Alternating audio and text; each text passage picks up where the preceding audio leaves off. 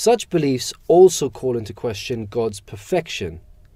Since God is the pinnacle of perfection, there is no need for him to become anything.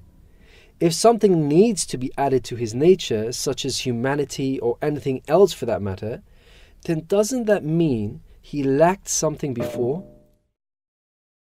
Which state is considered more godly, the pre-incarnation God or post-incarnation God? You can see that the doctrine of the Incarnation puts Trinitarians in a blasphemous predicament. Trinitarians try to get around this problem by arguing that when God became a man, a human nature was merely added to God's existing divine nature.